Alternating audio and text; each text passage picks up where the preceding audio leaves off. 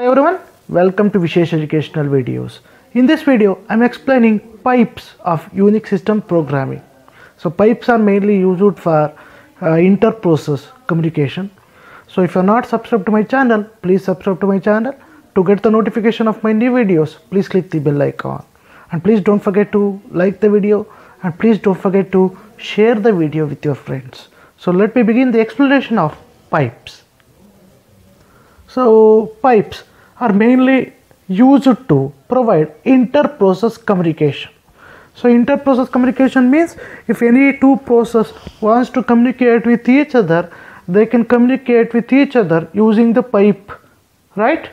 Pipe serves as the bridge between the two processes. It is possible. So pipes have two limitations. So what are the limitations? So historically pipes have been half duplex. Half duplex means data flows in only one direction. But some systems today they provide full duplex, but it is not supported in all the systems. So it may affect the portability, right? If you assume like that. So even today most of the systems are half duplex. That means data flows in only one direction, right? And one more important thing, one more disadvantage is pipe can be used only between the processes that have a common ancestor. In simple words, pipe can be created between the parent and the child, right? Normally a pipe is created by a process. That process calls the fork, and the pipe is used between the parent and the child, right? You know that fork is mainly used to create the process, right? So in simple words, pipe can be only used between the parent and the child, right? So these are the disadvantages of a pipe. So nowadays we are using half duplex pipes, right? Half duplex pipes are the most commonly used form of IPC, right? So if two processes wants to communicate with each other, they can use half duplex pipes, right? So every time when we type a command, right, in a pipeline, what happens means the shell creates a separate process for each command, right? Because if you want to send the data to the standard output, you need one pipe. In the same way, if you want to read from the standard input, you can use another pipe. So what I am trying to say is, so right, it is half duplex. That's why you have to create separate pipes for sending the data or for getting the data. That means for reading the data or for writing the data. You have to create two separate pipes because it is half duplex. So how to create a pipe? So you can create a pipe using a pipe function. You can see. So this is the function. So what is the argument for that pipe means the file descriptors. So because you have to create a pipe between two processes, right? So for that process in Unix, each process can be considered as a file, right? So that's why file descriptors can be passed as an argument while creating the pipe. So this pipe function returns 0 if it is created successfully. If a pipe is not created successfully, it will return -1, right? So here two file descriptors are returned through the file dis argument. I told you already, right? The argument is a file descriptors. Here we are using two file descriptors. So one is file descriptor of 0. Mainly I am going to use file descriptor of 0 for reading, and file descriptor of 1 is open for writing, right? So remember, because it is half duplex, pipe is a half duplex, right? So if you read, you need one file descriptor. If you want to read, you need one file descriptor, and if you want to write also, you want another file descriptor. So for reading, you are going to use a file descriptor of 0. For writing, you are going to use a file descriptor 1.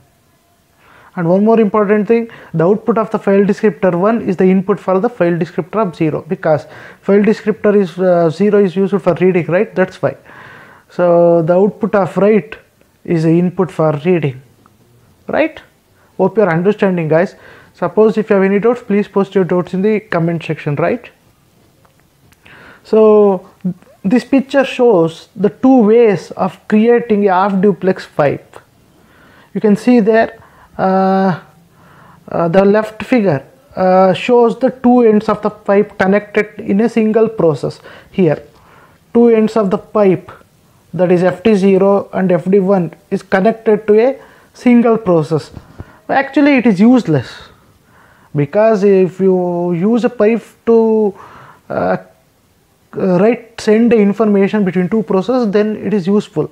If you are creating a pipe within the same process, it is useless actually, right?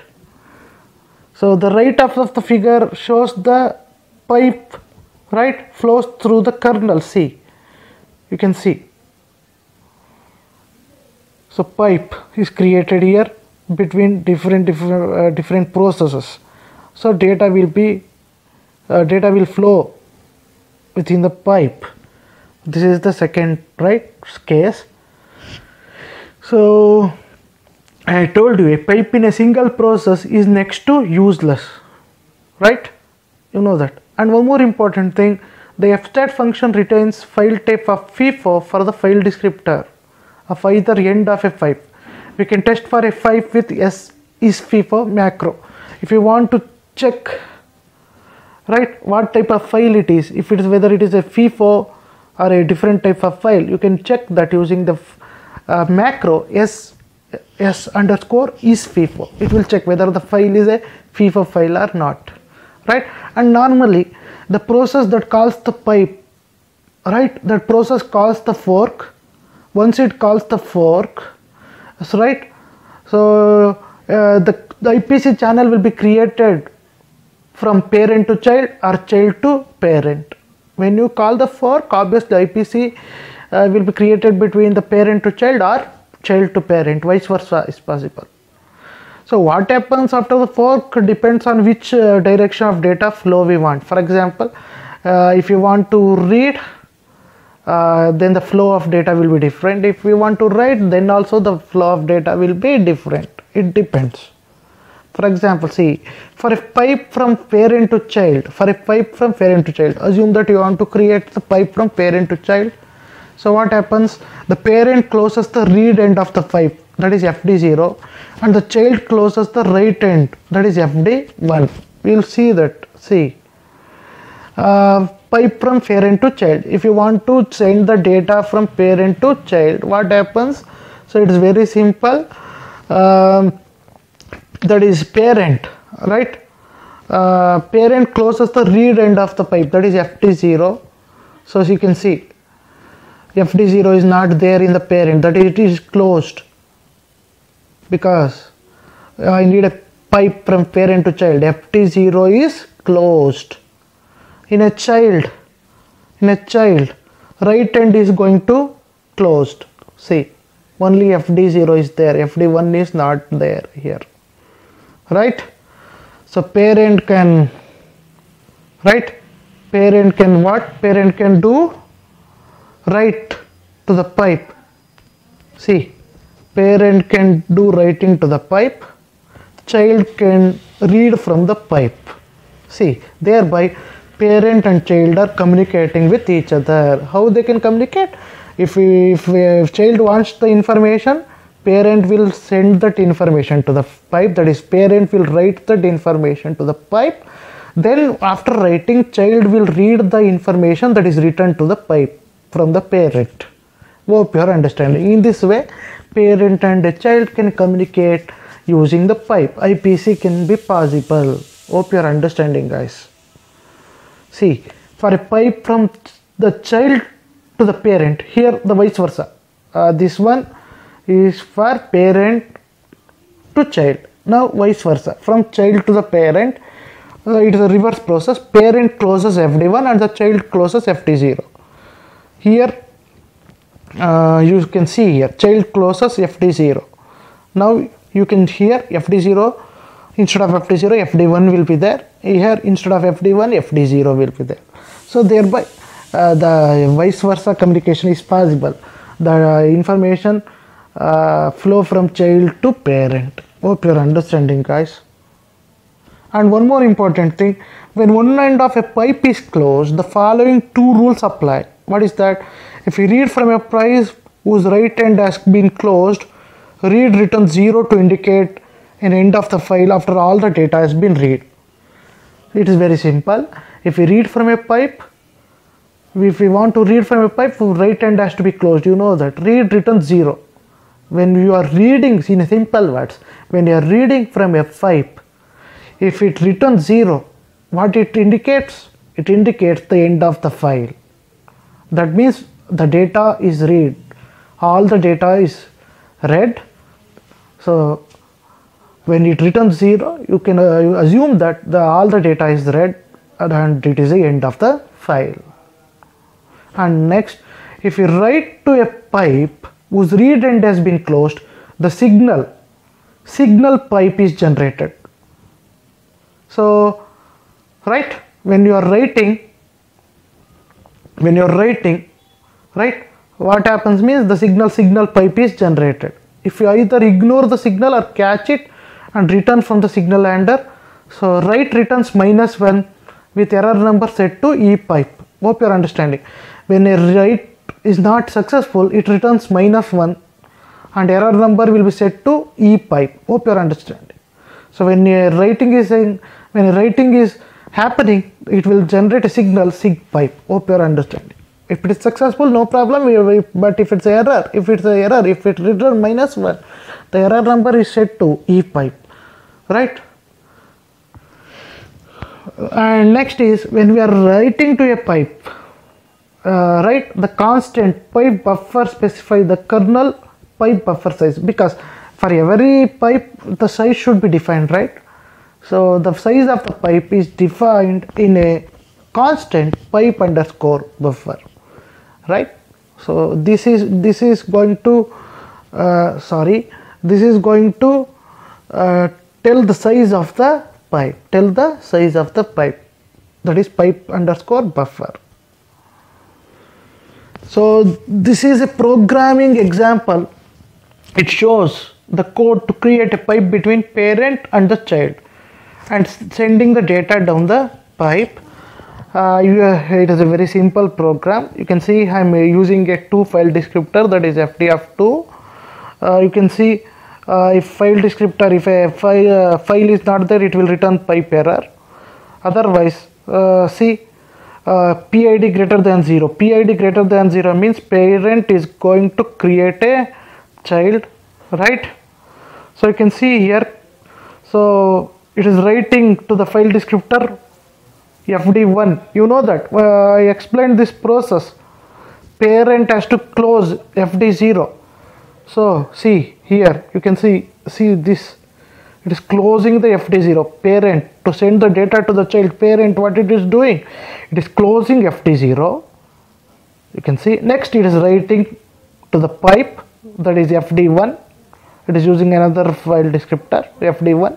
What it is writing? It is writing the hello word, that is the information.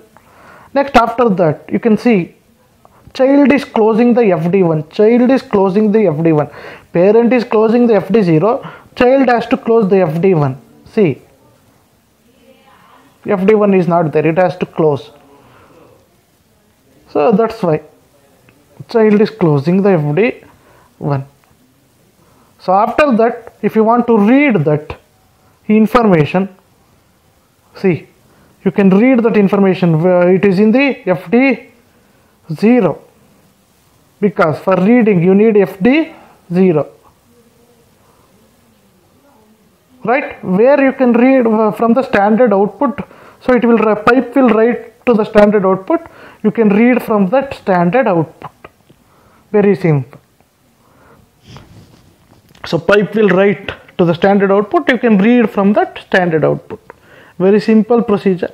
If you have any doubts, please post your doubts in the comment section. So here we are using the file descriptors directly, right? So you know that the child runs here. I don't want to confuse you guys. It is a very simple program. So you will create, parent will right. So parent has to close FD0, child has to close FD1, then parent and child can communicate with each other using FD1 and FD0. You can see here. So parent used FD1, here child used FD0, right? Thereby both parent and child can communicate with each other, right?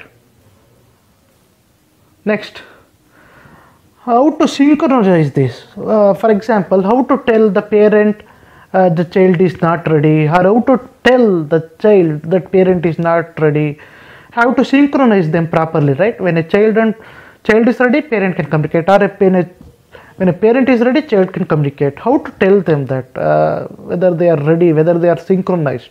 For that, it's very simple. I use a function called tell wait, tell parent, wait parent, tell child, wait child. Very simple. See, these are the functions that let a parent and child to synchronize properly. If you want to tell the parent, you can use tell parent, right? If you want to tell the child, you can use a tell child. If your child wants to wait, you can use wait child. If a parent wants to wait, you can use wait parent. See, these are the functions mainly used to synchronize the data flow, right? Next, you can see here, for example, in this diagram, we can create two pipes before the fork. See here, parent and a child is there. The parent writes the character P. So you can see, parent writes the character P across the top pipe when tell child is called, right?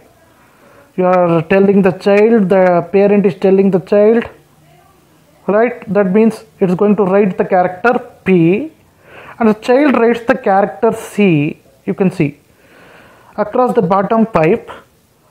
When the tell parent is called, it is telling the parent, it's writing the C, right? Hope you are understanding. Parent is writing, right? Parent writing the character P, child writing the character C. The corresponding wait functions do a blocking read for the single character. For example, here we can use wait function to do the blocking. When parent is writing, I can block a child. When a child is writing, I can block a parent. That is possible, right? It is simple. It is a simple procedure. So hope you understood the concepts. Suppose if you have any doubts, please post your doubts in the comment section. Thank you for watching the video.